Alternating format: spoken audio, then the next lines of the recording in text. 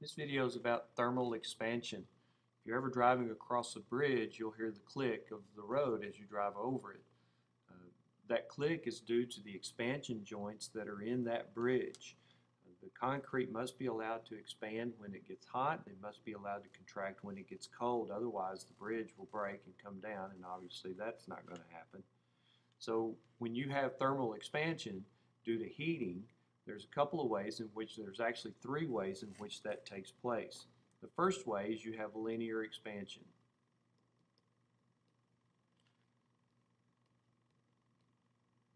And this is obviously if you have a certain length of a piece of metal and you heat it, it gets longer because of that expansion.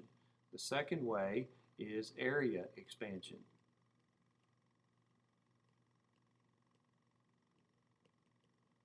So for example, the roof on a house, if you heat that, it's going to expand in multiple directions based on the area. And then the last way is obviously the volume expansion, in which liquid will expand in 3 dimensions. The formulas that go with this, the first one is I'm going to go with my change in length. If I have a change in length, so that's the change that is due to the heating of the object, and I'm going to multiply that times my original length times a coefficient of linear expansion. So I'm going to put that over here. My alpha is my coefficient of linear expansion. Every material of linear expansion. Every material has a certain ability to expand. Some materials expand more than others. Some materials obviously expand less than others. So this coefficient is just a number that it's a mathematical equation that we get based on the material that's present. And then you have your change in temperature that goes with that. We're going to do some problems with this in class, so bring these formulas with you. Area expansion, because area is just it's just the side times side, we have our change in area is equal to 2 times the area, the original area, times it is still a linear expansion times my change in temperature. The volume, because it expands 3 ways, we have our change in volume is equal to our original volume, and then we have, instead of alpha, we have beta. And it's just, once again, it's a value. So, for example, the coefficient of linear expansion for aluminum, just to give you an example of a number, the coefficient of linear expansion for aluminum is 24 times 10 to the negative 6 degrees, and this is an inverse of Celsius, so this is the exact same as 1 over degrees Celsius. It's in the unit, all you need is the number. So that would be an example of the coefficient of expansion for aluminum. So when you see, if this were an expansion of aluminum, you would put this number here.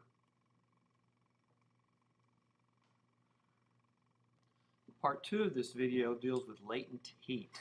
The word latent, we can simply say that means hidden heat. And what we use this for is, let's put an ice cube in here.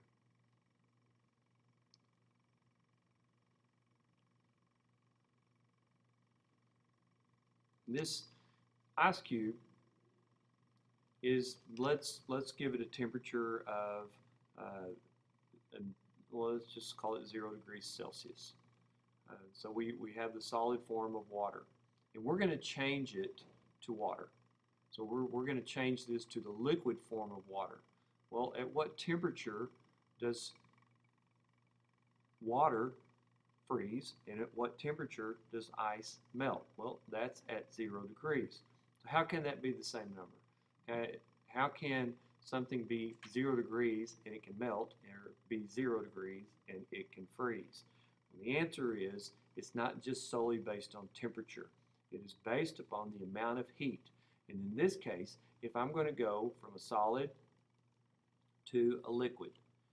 If I want to go from a solid to a liquid, so from ice to water, then what I have to do is add heat. I have to add heat. That will raise the temperature eventually, but this is going to melt at 0 degrees Celsius. And so that heat that we add is called latent heat. And in this case, it is called heat of fusion, or our melting heat. And it has a value. It has a value. So we're going to put H of F, and that value to melt water, let's say, is 3.35 times 10 to the 5th joules per kilogram.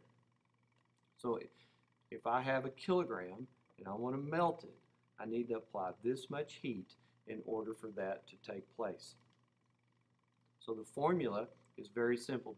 The amount of heat needed for my heat of fusion is the amount of mass times my heat of fusion. The second part of latent heat is going to be if I want to go from a liquid to a gas. So in this case, I've got water molecules and they're in liquid form, and I want to take it into where they're all spread out and they become a vapor. So I will go from liquid to, or from water to a vapor. This is called heat of vaporization.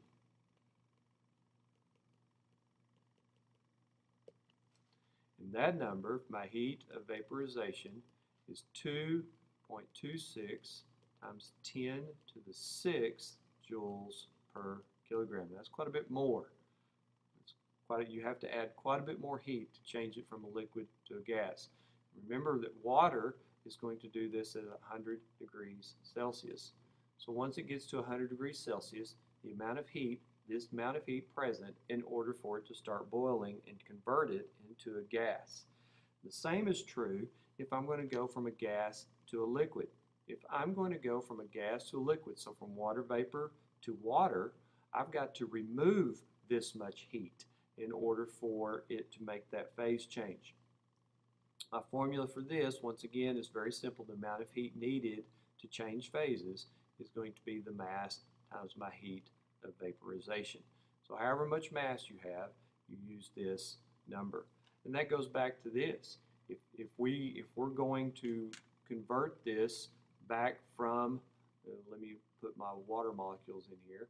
If I'm going to go from water back to a solid, I've got to remove this much heat per kilogram in order for that to take place.